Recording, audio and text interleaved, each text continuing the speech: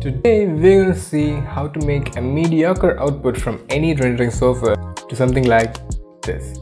What's going on, fellas? I'm Geo and this is Geo Creations. Let's jump right into the video.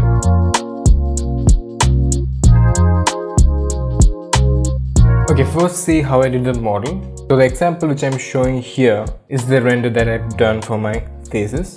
This one's a shopping center having 2 floors above the ground and 2 floors below. So I wanted to set up views that can show that there's a space underground. By the way, if you want to check out my thesis, the link's down below. Also let me know if you want me to make a full video about it. Okay, so this was the view I was aiming for. I started this project in SketchUp itself because I was too uncertain. All I had was some random sketches. I finished the walls and stuff here, and this thing, it was from Rhino.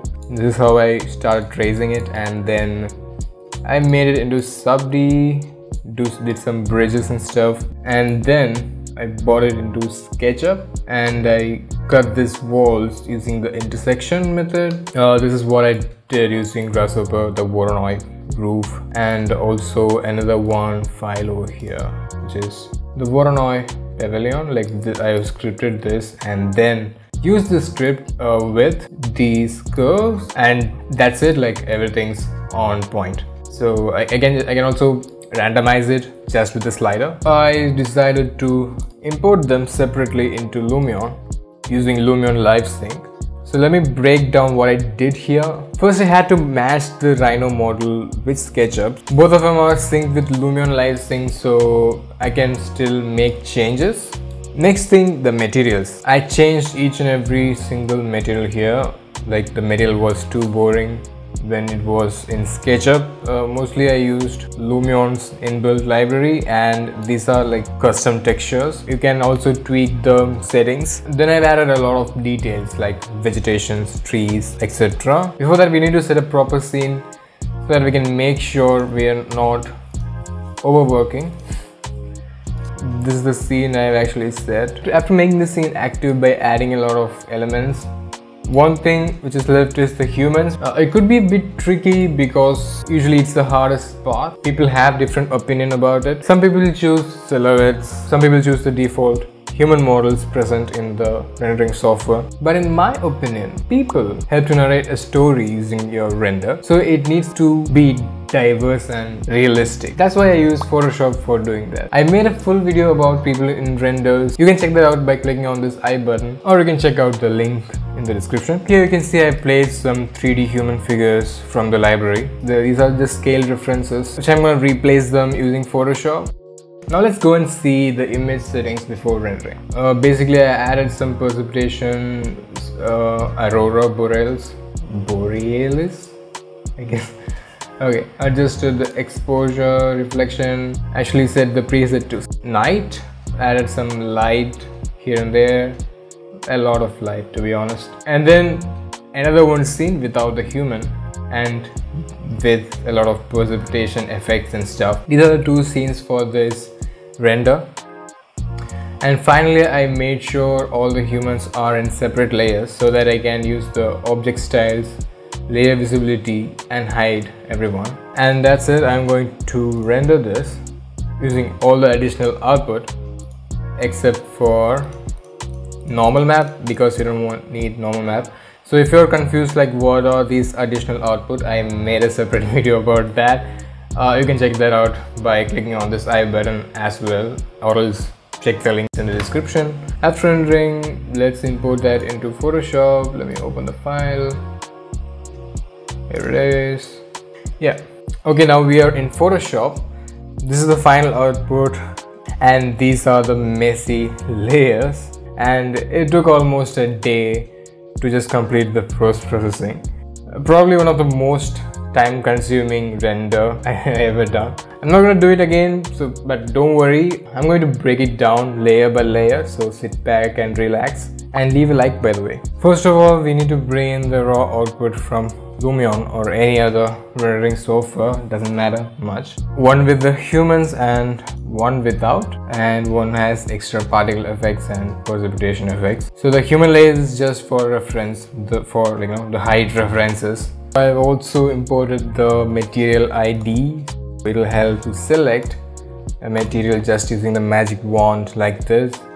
And you can bring in a material or you can just color over it. Okay, let's turn on the layers one by one. So the first one is actually a bunch of corrections, like missing frames here.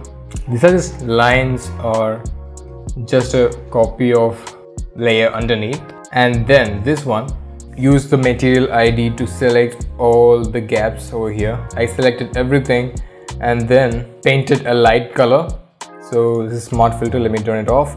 And then went into layer style, took away the shadows from the underlying layer so that it looks like this. You can see here, see it is revealing the highlighted portions which is underneath.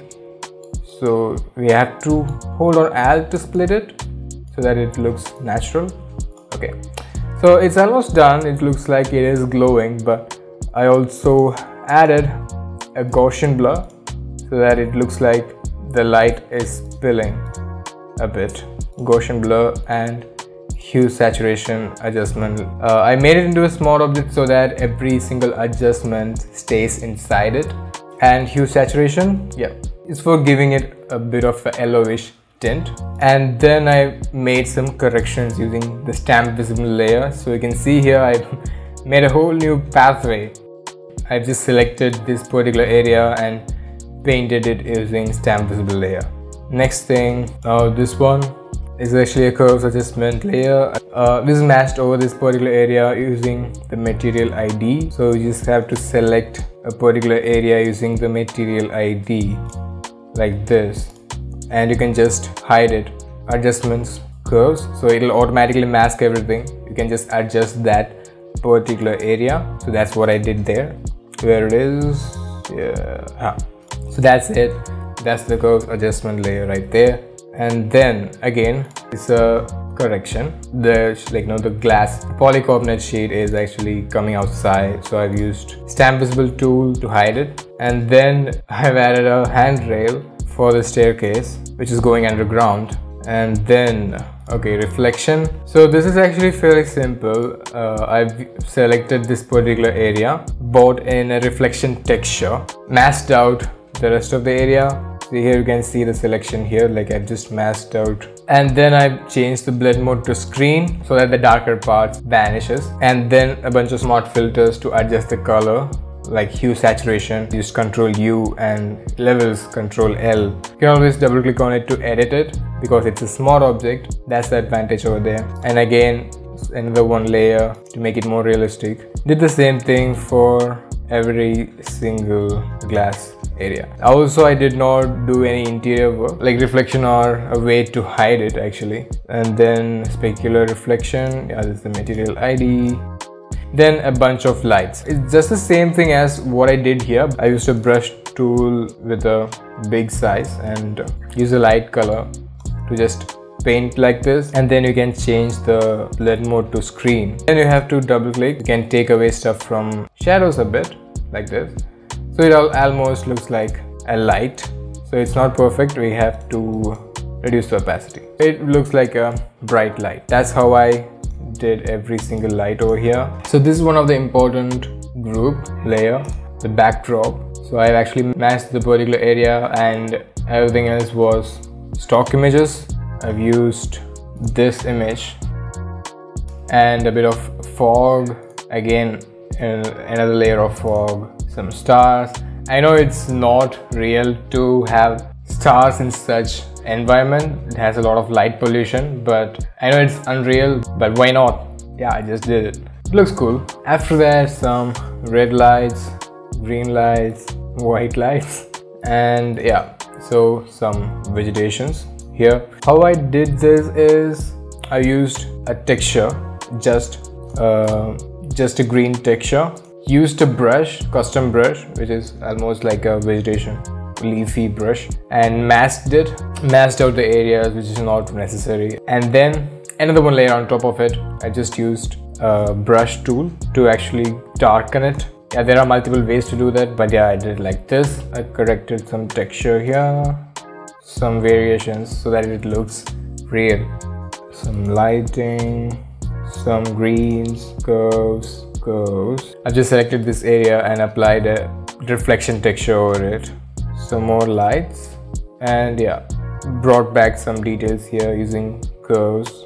And finally the people. So I used the previous people layer to adjust them accordingly. So here is the layer, it's the people layer. I actually placed all the people by using this layer as the reference, so that we don't have to worry about the scaling, we don't have to worry about disproportionate people.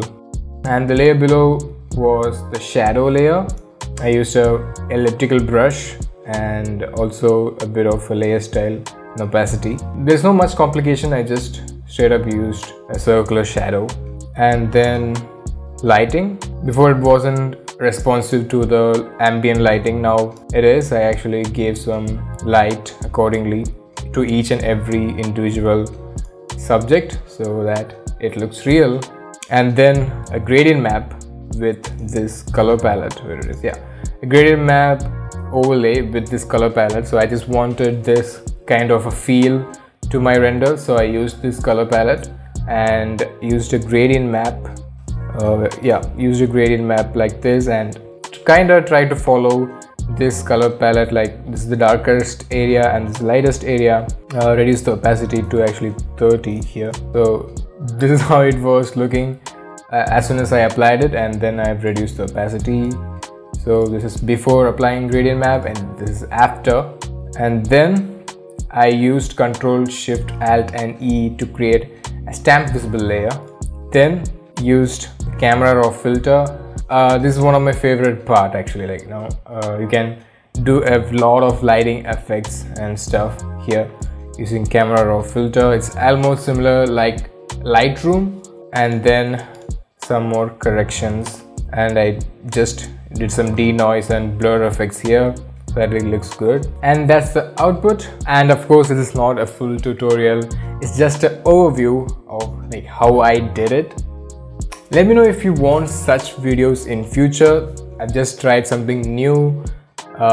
It's not completely scripted, to be honest. You can also talk to me on Instagram at Jerwin. Don't forget to leave a like on this video if you got some value out of it. Subscribe for new awesome videos. Signing out for now. Catch you guys in the next video. See ya.